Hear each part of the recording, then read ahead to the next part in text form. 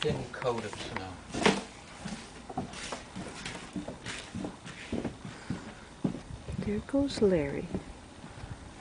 We promised to feed and water dogs and cats of some friends. So there he goes, 9 a.m. Sunday morning in the snow.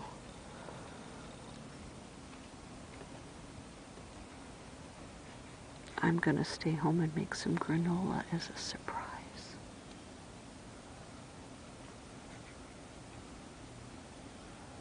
He could walk through the forest. It's up there. But at this point the snow's kind of deep.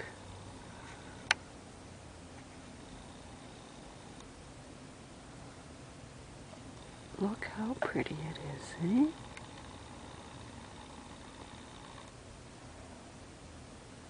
It's amazing because last weekend there wasn't any snow left practically, and it was quite warm. It's still not that chilly out. It's about, a degree or so below zero, but that's not bad.